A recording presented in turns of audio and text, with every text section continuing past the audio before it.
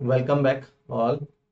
In this session, we are going to discuss three fundamental and basic things in shell scripting. The very first thing is the variable substitution and command substitution in a statement. Then after, I will talk about the input and output redirection, and then we will be talking about pipe. Okay, so let's begin with the very first thing. There are different types of quotes, the symbols like double quote, or you can say single quote, or backtick environment. These three types of quotes are there in Linux. So let's say if I declare a variable I is equal to 10 and j is equal to, let's say, 20, these two variables I have declared. Now I am printing that. So if I use double quote and I use, let's say, $I, and if I hit enter, the value of variable will be substituted within the double quote environment, right? So this concept we consider variable substitution, right? But in some of the cases, we want to substitute the output of a command. So let's say if I want to print in double quote environment, so I'm saying today's date is, and if I want to display the output of date command here, then in that case we can use backtick environment. So let's say I use date, and then I can put, let's say, double quote. So instead of this date which I have written, date is a command in backtick environment, the output of this command will replace this particular place. So when I run it, it displays today's date is, and this is the thing which has been generated by the date command. So this we consider as command substitution, right? So in double quote environment, you can do variable substitution, and if you want to replace the command or some text with the command output, we need to use backtick environment. Now what is the role of single quotes environment? If you want to display something like if I want to display the I can use single quote, and inside the single quote whatever I write, let's say I write $I, whatever I write exactly it will display that thing. It will not replace anything. So if I write here in the single quote, let's say date or cal command, although this is a command, but it will display exactly the same. If I also want to display any of the meta character, so let's say if I want to print star is a meta character, star will display the name of all the files and directories in the present working directory. So usually we cannot print the star, but if you want to write a star, you can use single quote environment and it will display star, right? So I hope now you are clear about the use of double quote, backtick, and single quote environment, right? So as in when you require these three, you can use them. Now the next thing is redirection. Redirection is very important concept in shell scripting. So there are three types of redirections. The very first redirection we consider is input redirection. When we start the system, there are three, you can say, input output streams or the file descriptors by default will be opened inside the system. So the very first stream is numbered as 0, that we consider input stream. So I'm saying input stream that is numbered as 0. Then the next stream is output stream that is numbered as 1. And then standard error stream is also there, that is represented by 2. So there are three streams in the systems By default, these file descriptors or streams are open, or you can say signal, right? Now we can redirect this. What is the meaning of redirection? Any command, if a command is expecting any input, the command expects the input from the input stream. Input stream generally represent the keyboard. So let's say if I take cat command, the cat command, the default behavior of cat is it takes something as input and it displays on the screen, right?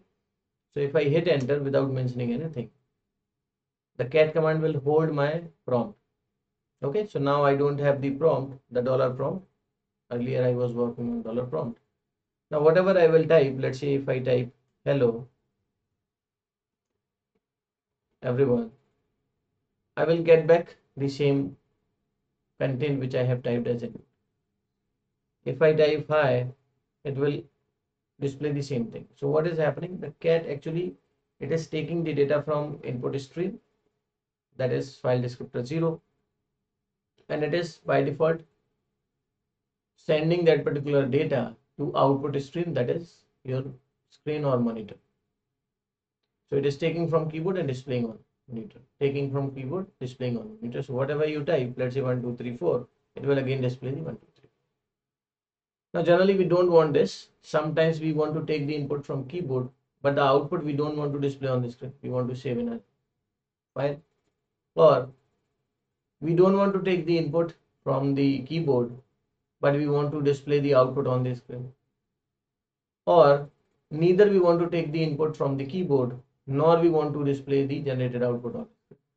So all these things we can do by redirecting the input and output. So how we can redirect? Now let's say I'm having a file, so let me create a file. Let's say I'm using touch and I'm creating a sample file. So sample.txt I'm creating. Now in this file I want to write some of the data. So if I type echo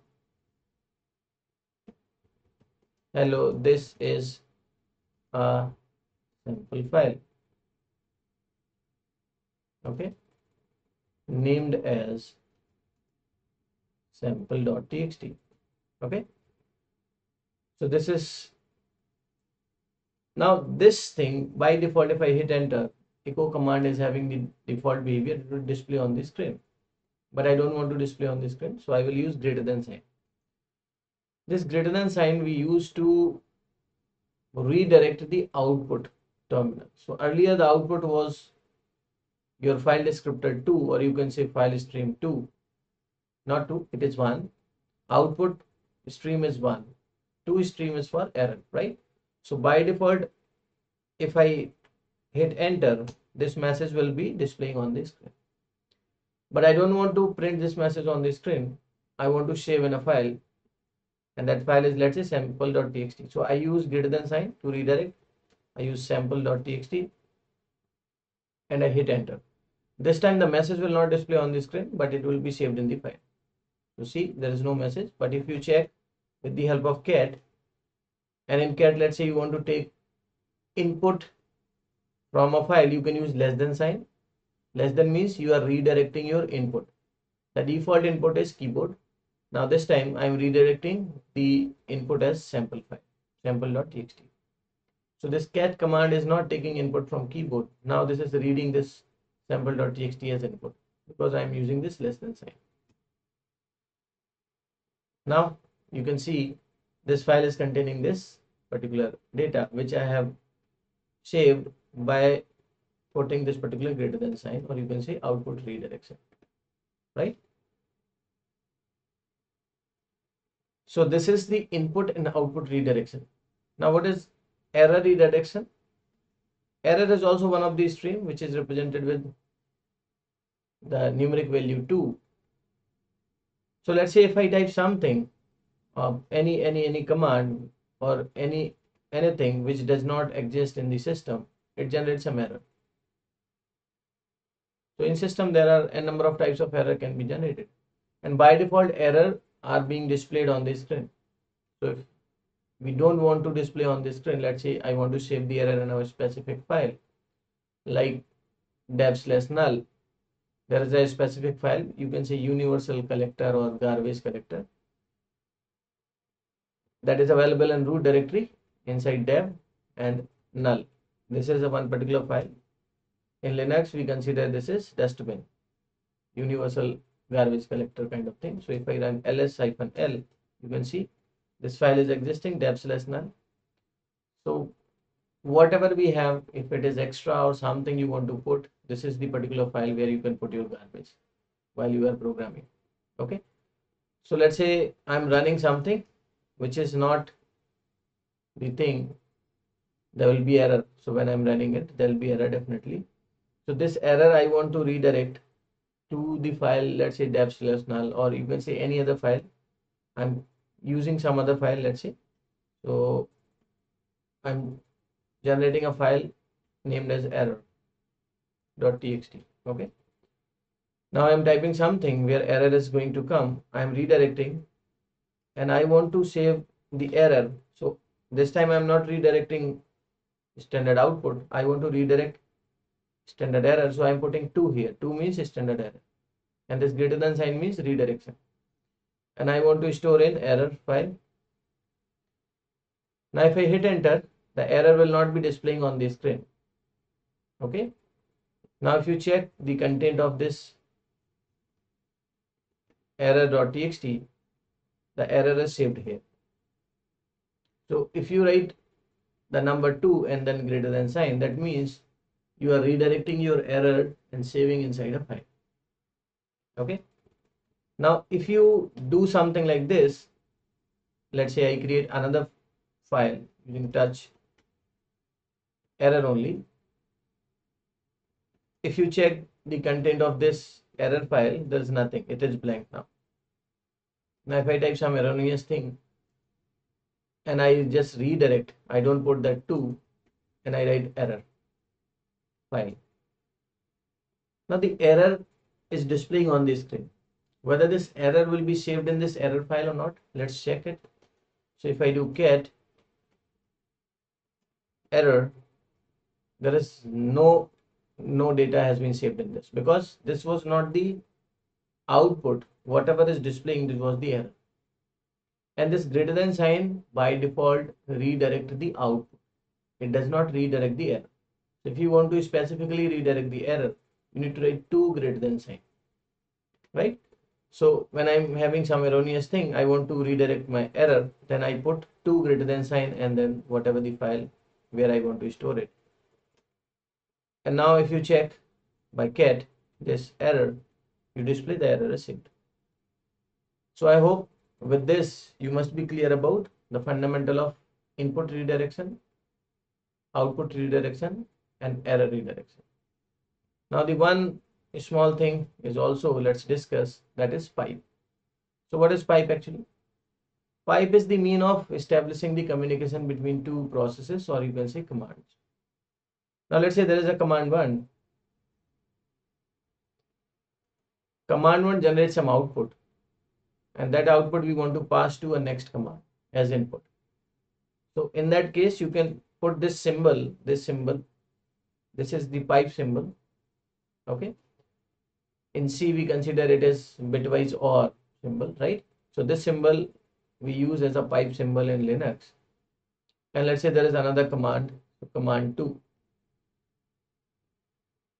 This means that I want to run a command here, and whatever the output this command 1 will generate, I want to pass the output of command 1 as input to the command 2, right? So let's take an example.